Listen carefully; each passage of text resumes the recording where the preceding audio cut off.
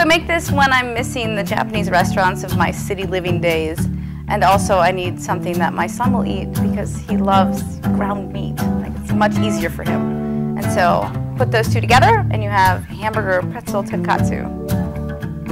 And I love that Japanese dish tonkatsu, which is a pounded pork chop or pork loin that's breaded in this like really great panko breading. It's super crispy.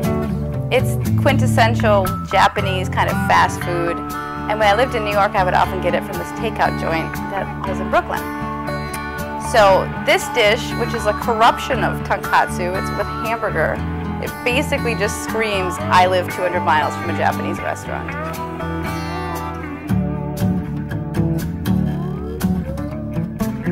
Whenever I'm handling ground beef, I feel like I'm just this Midwestern, the cook of my Midwestern childhood. Every house that I would go into, the mom was always frying ground beef, browning it in a pan, and my mom too. So that smell of like ground beef with like salt and pepper and nothing much else, fried in a cast iron pan, just epitomizes my entire Midwestern childhood.